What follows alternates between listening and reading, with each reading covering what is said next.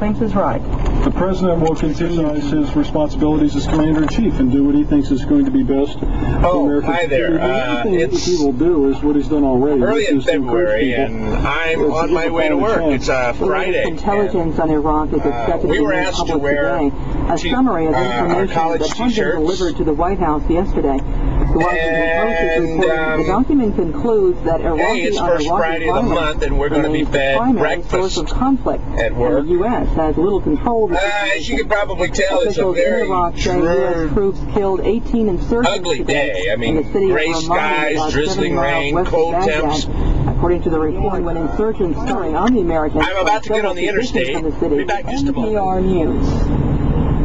Support for NPR comes from USA Network, presenting all new episodes of Monk and Psych, tonight at 9 p.m., 8 Central. Schedule details at usanetwork.com. It's 7:33. Okay, I've got to pick a spot to get into, and I guess I'd better start paying attention to the road before someone flips me off again. I'm still driving on my way to work. It's Friday, 4-acre property. and I'm listening to NPR News. It's part of my daily ritual. So far, they've talked about the scientific meeting, the science meeting, the meeting of scientists, talking about global warming and how we human beings are responsible for all the global warming that's going on. Romeo and Juliet performances are on February 8th. And I've heard some news about some of the local things. Anyway, pretty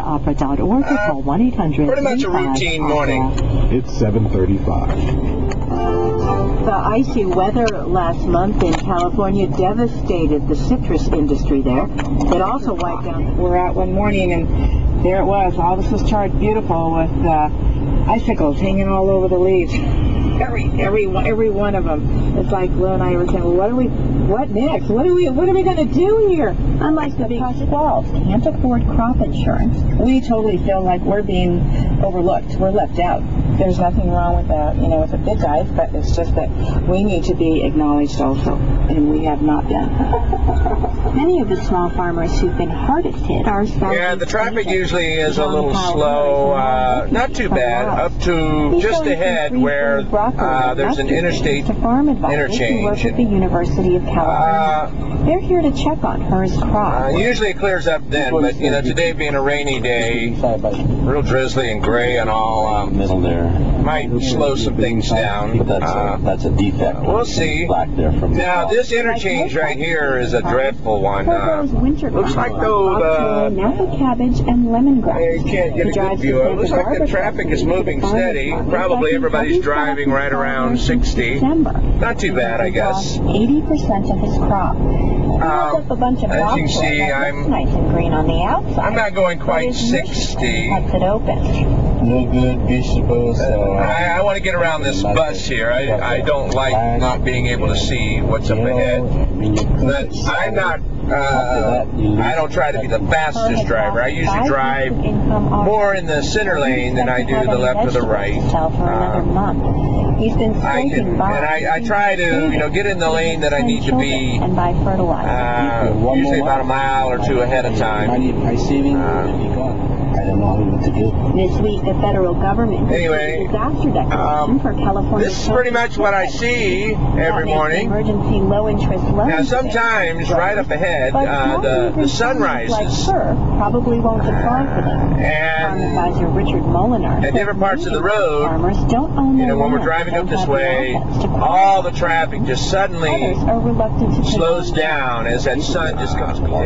Sometimes it gets really hard to see.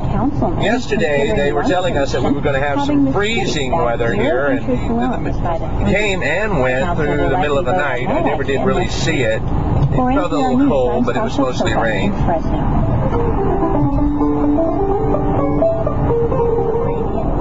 Experts working for the Now, right up ahead, there's another interchange. It's just south of Atlanta. Yes, that's officials say. On a clear day, you can usually already begin to see the skyline in Atlanta. Over to the left would be where most of that is. Our skyscrapers and our our state capitol building. I have been unable to independently confirm it. There's a few possibilities. One is that it's true. Today, the visibility is hardly there. But as you can see, I'm still driving, so the driving's not too bad, and I'm able to distance from the driver in front of me, and the drivers behind me are keeping their distance too. It looks like we're all, we're driving well. Kind of a mild day traffic-wise. Also cannot confirm this specific incident. But just quickly to put it in perspective, is this a new turn of events that one would... Over to the right is where the Olympic Stadium is. We can't see it, of course. Yes, if it does turn on a clear day, perhaps another day, I'll be able to show it to you. Israel says that Iran has been involved in funding and training for Hamas in Gaza. It's a very great day today. I don't like to wear a jacket while I drive. You might have wondered why am I wearing t-shirt, short sleeve if it's a cold day. I hate wearing a jacket inside. When I've got the heat on, it gets me sweating and all. It's very uncomfortable. Okay, we're passing our transit system underpass. Okay, can you see the buildings? Yesterday, 4 Palestinians were killed. Some of our buildings here. And once again, visibility is just terrible. Okay, I don't know. Here we go. I'm going to try. Okay, there. Washington today hosts a meeting of what's called a quartet. That's the UN, the US, Russia, and the EU, all of which have interest in sorting out the... I'm trying to see if I can show you the Olympic Stadium. The quartet is meeting in Washington. Keep my eyes on the road at the same time. She's going to talk about an upcoming... Here we go. With Israeli Prime Minister Mahmoud Abbas, okay, well, the Israeli-Palestinian peace process back on track. But I hope I don't get stopped, pulled over for this. Gaza and with the Israeli I've never done this before. I guess you can tell. Israeli and anyway, from this point on, look, the highway. Now look on the other side, though. The other side is dreadful. I would not want to be on the other side. That side is coming from the north. Now from this point on, I should be able to stay in this lane all the way up till I usually change over about a mile, half mile before I have to exit.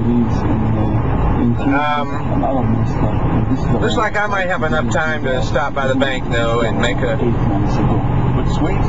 put some money in the bank.